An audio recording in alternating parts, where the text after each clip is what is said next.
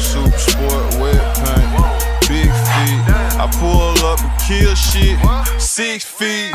Alright, 6 feet going deep is Nick Torius with? Toast to the Terrestrial. Alright, Toasted, why don't you tell us about what you do? Alright, I do conscious hip hop. I make music for your mind. So what does that mean, music for your mind? Music for your mind. You see, basically I like to make music that makes people walk through a portal in a way. You know, like Yeah, I heard that in your song. It makes them open their mind to different things that they would have never thought of before sometimes. Oh yeah. Like some people aren't really open to a lot of the things out there, and I like trying to like spread the knowledge that I found out in any way that I can, honestly.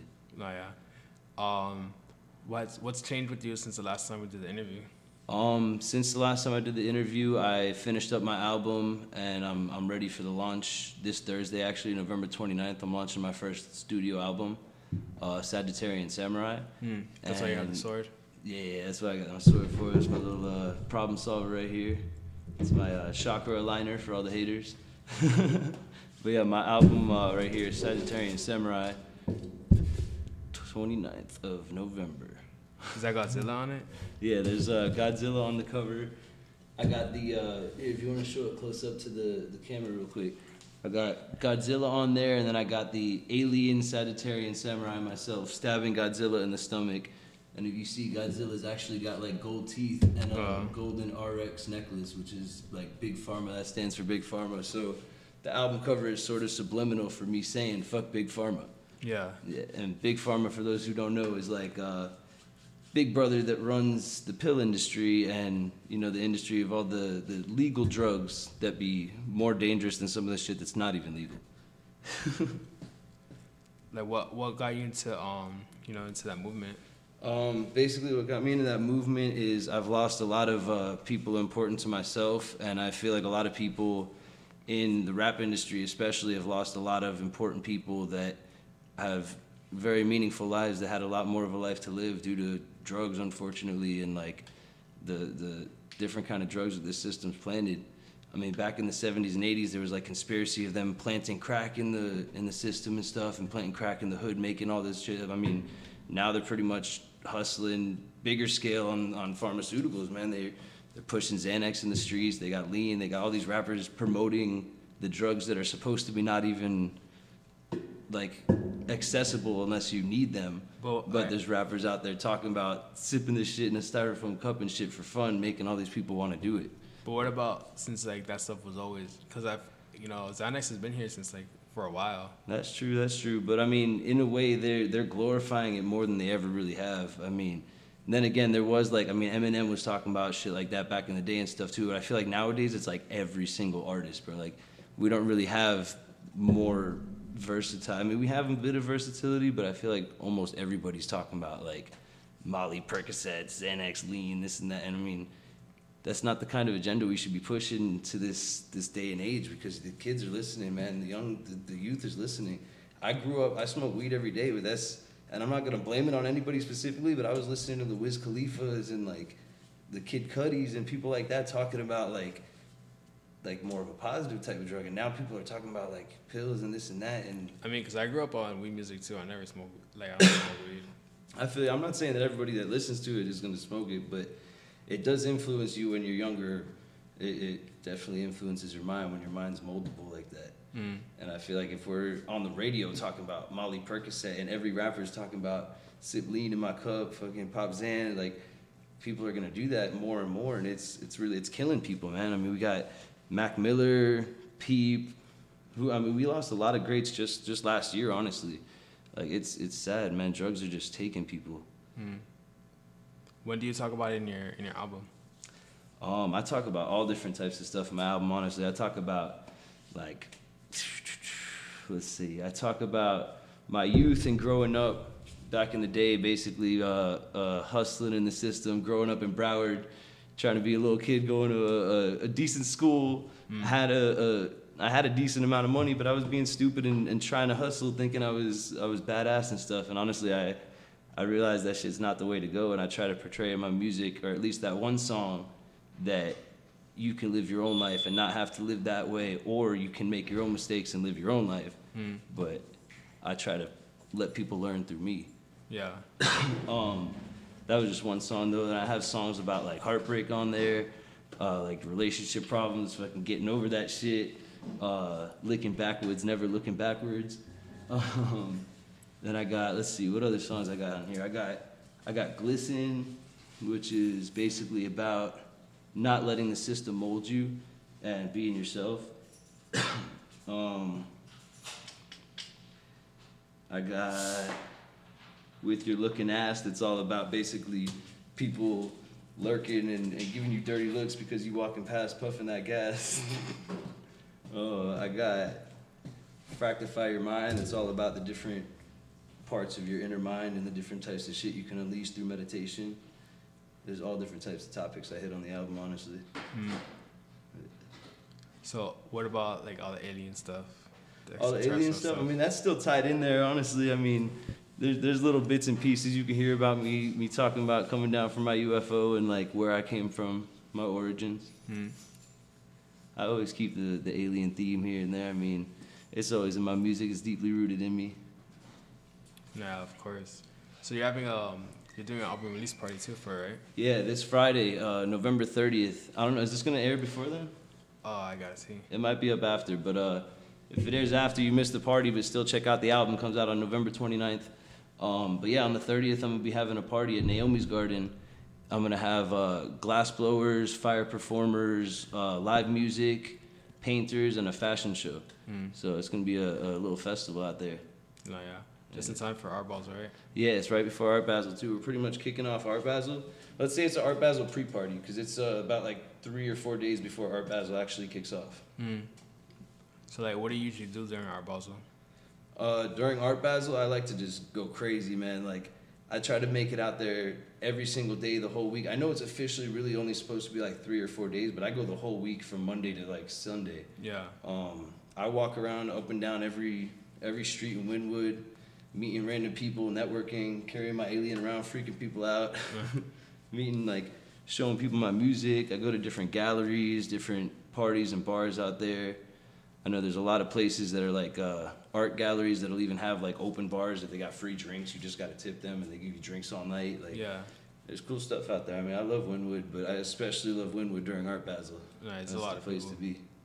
Oh, and low-key, I got plans for Art Basel. If you're out there, be looking for me. I got this, look for the 3-wheeled yellow cart. But I'm going to be having a mobile stage out there. I got inspired by this dude I saw the past 2 years out there. He had a U-Haul, and he had the back of the U-Haul opened up with a whole, like, DJ back there and everything, and he had a wireless mic walking behind the DJ. We had a similar setup at a festival called Loveburn last year. My homie has this, like, yellow cart that came from, like, Taiwan, I think it is. It's like, it's weird, man. But it's a cool-ass, like, Taiwanese, like, cart that we're going to have my DJ in the back of, riding up and down every street of Wynwood while I'm just walking around with the wireless mic doing a show in the middle of the streets everywhere. So that's probably, I don't know what days, we're probably going to shoot for, like, Wednesday and Thursday. But, yeah, we're just going to be up and down every street in Wynwood doing live music, all different types of music. I got some DJs that are doing EDM, and then I'll be doing my rap behind it, too. Wouldn't that be hard because like all the people walking and stuff? It would, but it also adds like the extra dope effect of like you have a mobile crowd. Like when I saw this dude doing it, it was the coolest thing I ever seen because he had like 30 people walking behind him, and he would just pick up more and more people on the streets. Of just because Wynwood is basically bumper to bumper traffic for Art Basel. Like you're going super slow anyways. So, like, he was picking up random people walking in between cars that would just come up and join the crowd, and his crowd would just be building and building bigger and bigger. It was pretty cool, man. Like, I want to accomplish something like that. It would be a lot of fun to do that myself, because it was cool to just interact with him doing it. I always thought of, like, setting up a table where I could, like, put my art and sell it. Oh, yeah, you can definitely do that, too. I met, actually, a few of the coolest artists I follow on Instagram I met that way. That they were just sitting out there like on random, like a couple rocks or something with their shirts and hats out, or they have a table set up with their art on it. Like, I met a bunch of cool people like that. You can definitely sell your art out there. No, yeah. That's cool, yeah. How often do you go to Wynwood outside of Art Basel? I live all the way out in Broward, but I go to Wynwood probably like at least 3 times a month. But I would say more than that, because sometimes it's like once a week. This last week alone, I went to Miami like 4 times, and every time I go to Miami, I stop in Wynwood at least for a little bit. So like, yeah, I mean, I'm out here all the time. Miami's my second home. I think we talked about in the last interview, like my mom grew up in Miami all her life and was like partying all around Miami. So like, even though I wasn't born here or like raised here and stuff, I feel like my heart belongs in Miami. All the party scene is like where I belong at. And I feel like the music scene out here, I mean, Broward's got a pretty hard music scene, but most of them come out here for shows anyways. I feel like Miami's really got the big music scene. No, yeah. How do you feel like about like X passing too? Oh man, that's really sad. Honestly, like I can't Come even closer to the mic. My bad. Yeah, that's really sad. It hit me. I can't even like fake like I was the biggest X fan before it happened. But yeah, I mean, I feel like after it happened, it really opened my eyes to a lot more of his music, and he really was a talented young man, dude. From out here, like local, fucking made that shit, and he was noticed by a lot of people, man. He had all the greatest in the fucking game looking at him. So like, I mean, he made it far. He did what he wanted to do. He lived a great life, but I feel bad that he couldn't have, you know, like lived it out further. Why do you think that artists get bigger when they die?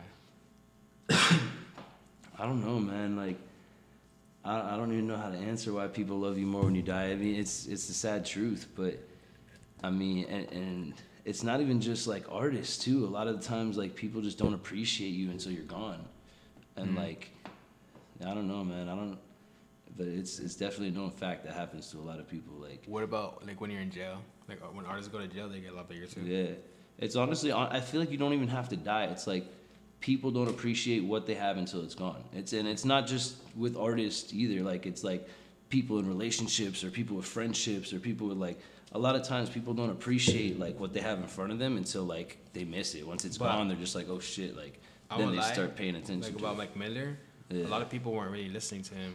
You know, right before he died. That's the sad part, dude. I've always been a diehard fan since like high school, and like I have his last CD that came out. I have it in my car out there. I have Good AM in my car out there. I listen to him every single day, man, and he's been an artist that like really like molded me and like really inspired me from day one. Before I even thought of like music as like a thing, he was just there inspiring me, man. But yeah, this last album, I mean, talked a lot about like the struggles he was going through, not only with like the drugs, the relationship, the music business. Like he talked about a lot of the struggles he was in, and like he really had his head underwater and shit. And that's why his album was called Swimming, because he was just basically maintaining like swimming through the bullshit, but barely getting by. And it's sad, but I mean, this music industry takes a lot of artists, and it's not. I mean, it's depression, it's drugs, it's a lot of things that like comes with the territory, honestly, that hit people, bro. But yeah, I don't know why people weren't appreciating him as much before he died, but I had 4 tickets I bought for the album that was, I mean, for the concert that was supposed to be, I think it was supposed to be the 16th of this month. It was gonna be like last week. But yeah, those tickets came with a copy of his album, so I got like 4 copies of the album with those 4 tickets, and I gave it to some of my closest friends to listen to him. But yeah, man, I was listening to that album every single day before he passed. I was listening to the album when I found out he passed. Really? Yeah, and that shit hit me hard, dude. Like, I was on my way to go pick up my girlfriend at the time, who was like just as big of a fan of him as I was. And like, I'm like driving her to her house up here in Kendall, or down here in Kendall. And on my way there, like I'm listening to the album, and my mom calls me and she's like, did you hear who passed away? And I'm like, what are you talking about? And she's like, she explained it to me, and I started freaking out, dude. Like, that shit, it hit us hard, man. It really hit us hard. And I don't know why people didn't appreciate him as much before he passed, but that's a talented artist, man. I've listened to his whole catalog, and like, there's not a song by him I don't like. Like, some of his songs are extremely serious and can get really deep about like the mind or depression or different kind of things, and then some of them are just joke songs, and it's like, what the fuck is he talking about? But they're all still entertaining, and they're all still like gold, any part of it, bro. Like, Mac Miller was definitely a musical like legend. How do you feel about Ariana Grande? Damn. I don't even know what to say, man, because I don't know who might see this one day or what, I don't know, but I don't want to put her to blame for anything, but at the same time, like, what she did to him was fucked up. Like, why would she do that whole the whole breakup? You know much about the breakup or much about who she was with him and anything? You don't know about? Oh, damn. So basically, I don't like to speak negative on Ariana. No, I feel you. I don't really want to talk down on her either, but like, I mean, I don't know. She basically, you know about when they broke up, she left him for the other dude, right? She left him for Pete, and like they got engaged like 2 weeks after the breakup or some shit. She got engaged to somebody else. Like that breaks somebody mentally, man. That can really fuck somebody up. Like you don't just do that to someone, man. That's, I don't know. Like breaking up with them? Well, nah, the fact that she broke up with him and got engaged with somebody else 2 weeks later, that means she was definitely seeing that dude behind his back, not fucking talking about that shit. And she's had a history of that too. That's Ariana Grande, man. Like, she be hopping from rapper to rapper to rapper behind their backs, man. Like, you gotta realize she went from Sean to Mac, back to Sean. Like, she was going back and forth, and like, she just. But I mean, I won't lie, like, you know, I'm pretty sure Mac was like with other girls, like on tour and stuff, you know. I don't know. It happens to a lot of rappers. Like, not just Mac, but like pretty much every rapper is getting girls on the tours. I feel that. I don't really know the situation, so I can't really talk on them. But I know like the shit she did like definitely hurt him, and the fact that she went on. I know that hurt him, and the fact that she went and like bashed him after too. Did you know about after the breakup he went and crashed his G-Wagon? You know about that, right? Yeah, bro. He was going through a rough patch the last 2 months before he passed, dude. Yeah, she left him and got engaged with this other dude. So Mac was drunk and ended up crashing his G-Wagon with his homies in it, and him and his homies got out and ran to his house. Like he hit a fucking telephone pole or some shit, and he got out and ran all the way home. And the cops came to his house because they found his car there, just ditched there. So they came to his house and they were like, "What the fuck?" And he turned himself in, went to jail, got bailed right out. But yeah, like he was going through a rough time. And that shit had just happened, like I think 2 months before he passed. And then when that happened, she went online and bashed him about being a drug addict most of the relationship, and bashed him about this. And I understand if he's a drug addict, and I understand like how that was bothering her, but you don't go and bash them online for that, bro. If you think that they're hurting and they really need that help, and they're really depressed or really doing like bad on drugs and shit, go get them the help. I mean, you're both celebrities. You guys have money to go get the professional help that you need. If you think he needs to get clean off drugs, don't go and post on Twitter for all of his fans and your fans saying, "Oh, he does drugs, he does this and that."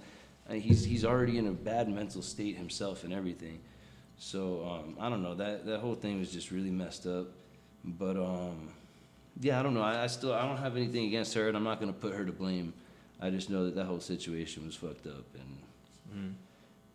But sometimes with breakups, we don't really know both sides. We don't know what happened, who did what really went down behind the scenes, especially because they're celebrities, man. Their lives are super, sometimes private, sometimes not. But, I mean, you don't know what happens behind closed doors, so we can't really speak too much on that.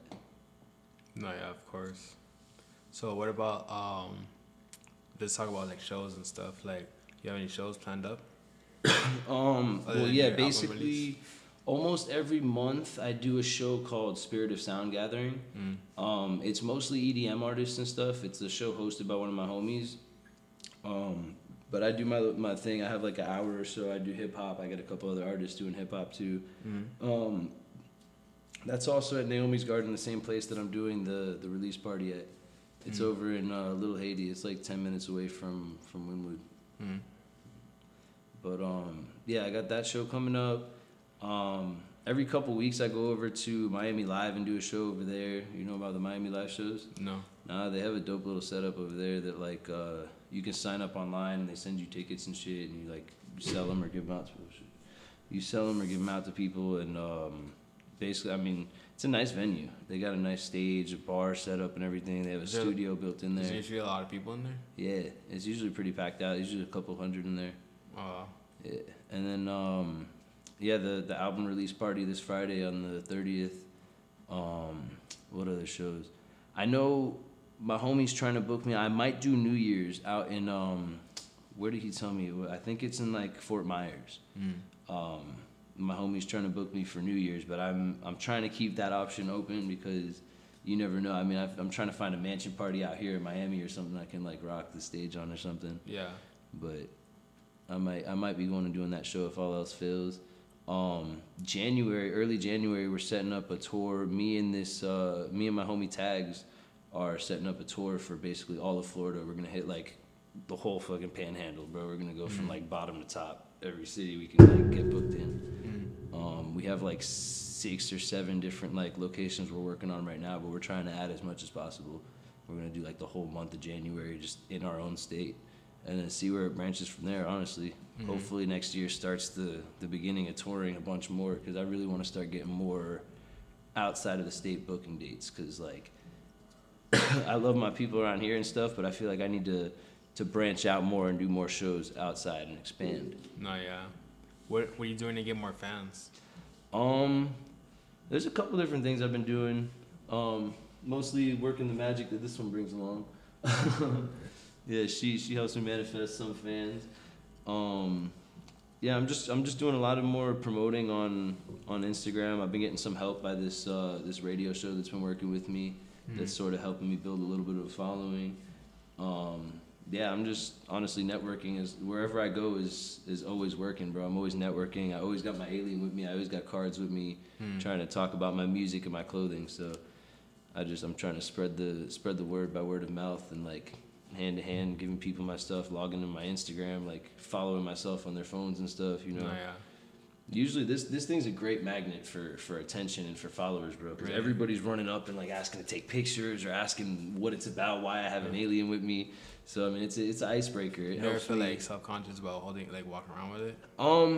I used to be, honestly, but I mean, honestly, when I was carrying it around, it helped me not be self-conscious at one point. Like sometimes when I don't have it, I feel weird. Like not anymore, because I'm more feeling myself these days, but before I used to have to hide behind it sometimes. Like I would walk around with it like this, and I don't know. What about like when cops would see it and stuff?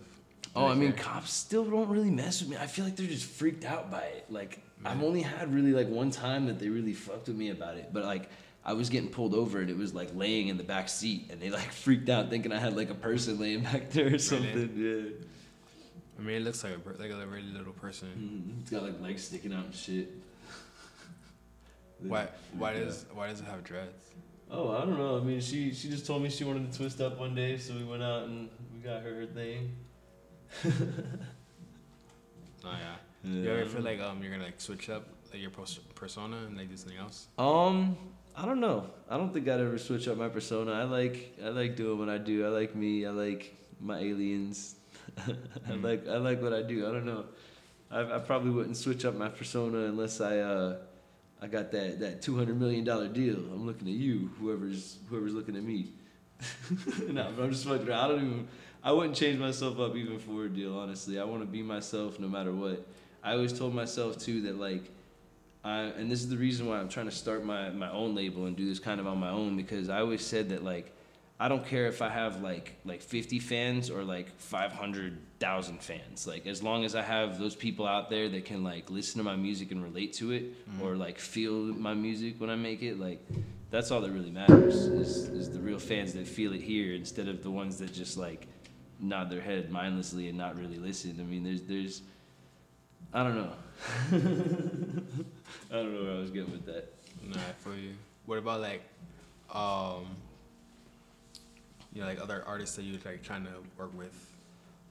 Artists that I'm trying to work with. All right, I'm gonna throw these out there. I would definitely want to work with Alex Wiley.